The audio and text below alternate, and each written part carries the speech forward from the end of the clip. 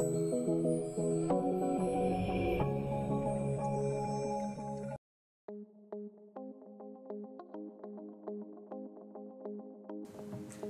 I'm Theresa Mendoza and I'm a technical service scientist at BioLegend. Proper instrument controls are really important to make sure that your results are not only accurate, but they're reproducible as well.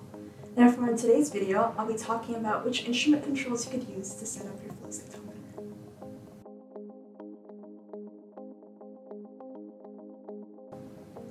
So whenever I'm setting up my flow cytometer, there's two main things that I really focus on.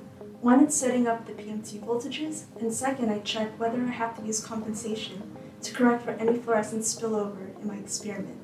And so I want to emphasize now that order here really matters, and a key concept to really remember is that compensation is voltage dependent. So this means that if you realize halfway through your experiment, you have to go back and adjust your voltages, for example, you also have to go back and recalculate your compensation.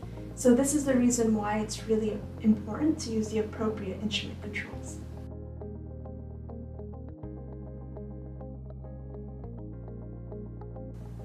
So let's talk about the first point a little bit more, which is setting up the voltages. So this is something that's kind of confusing for new flow users because there's been different ways to do it in the past. And so these days, a lot of companies or instrument vendors, they provide CST, which are cytometer setup and tracking beads, to use for your instrument QC, and this makes sure that there's not a lot of day-to-day fluctuations, but it also calculates an optimal PMT voltage during your QC.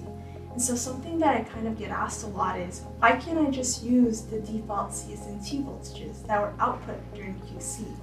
And the answer is, well, it's not really a one-size-fits-all, and that the optimal voltages were calculated on the beads and not your specific samples. So because they were optimal for the beads, they might not always be optimal for your particular samples. So for the tip that I actually have for setting up your PMT voltages is to use the CSNT optimal voltages as your starting point, and then run your single color controls. Once you've seen what your single color controls look like, adjust accordingly so that your negative and positive populations are clearly separated and that everything's within the scale of your flow pod.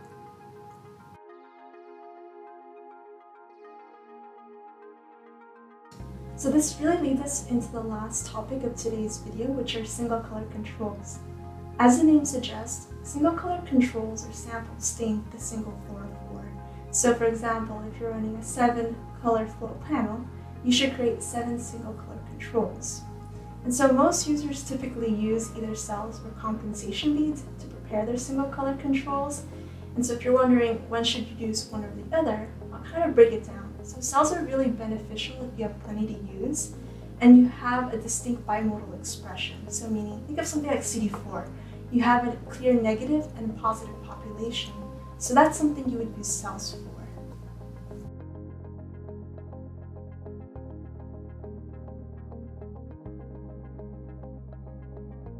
So now let's think about 3 different scenarios.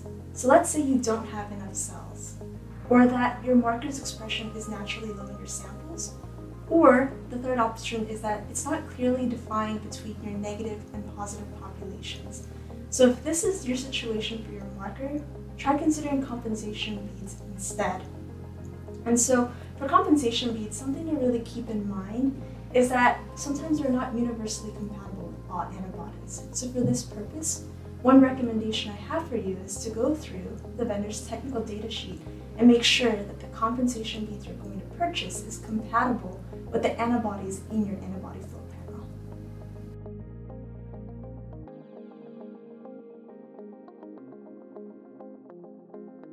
So BioLegend offers compensation beads in our catalog. We've already tested it and shown that it's compatible with most human, mouse, and rat immunoglobulin isotypes. It's also compatible with most kappa and lambda chains.